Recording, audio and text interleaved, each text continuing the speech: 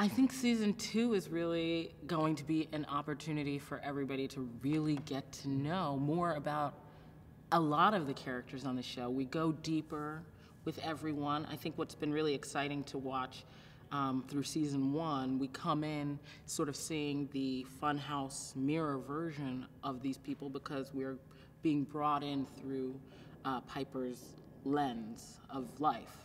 And then as the show begins to go further into the story, we start to see that these people are more than what they appear on the surface. And then I think it's so wonderful how Genji and her team have just really taken that a step further in season 2. And that includes Suzanne. They began it with Suzanne, you know, character. She started in one place and ended in another. And it's exciting to be a part of something where you see that just being more thoroughly examined. I think the transformation that we see with Suzanne, what I have noticed for myself, what I learned playing the role, was that I don't even know if it's so much as she has transformed as much as we, watching her and these people from the outside, have had a change of opinion. We come in with a formed opinion of who these people are, positively or negatively.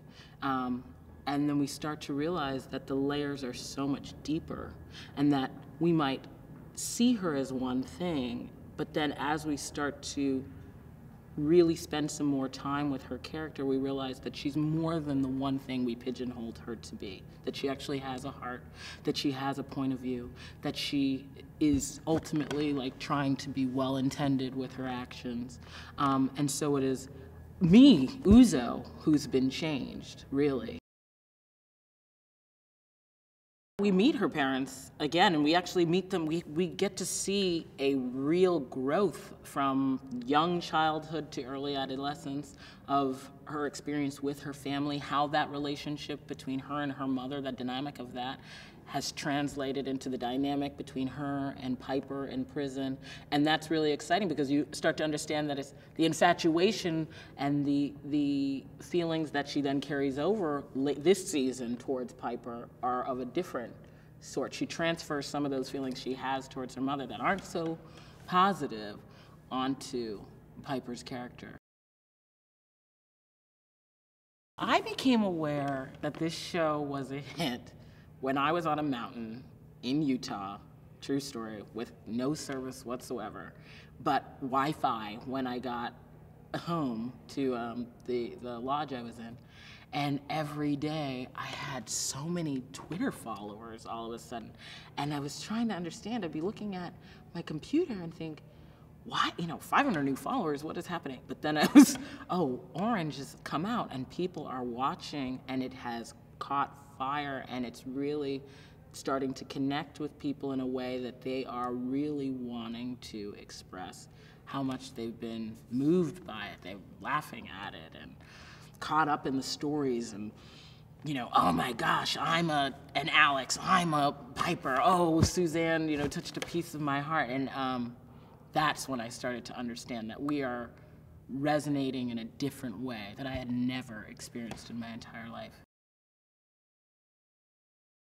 The season open window with Suzanne, she quickly taps into the fact that Suzanne is looking for a love keeper, someone to give love, someone to love her. And she uses that to her advantage, and she knows that Suzanne will do anything for love. And because Suzanne lives so passionately and protects everything that she does love,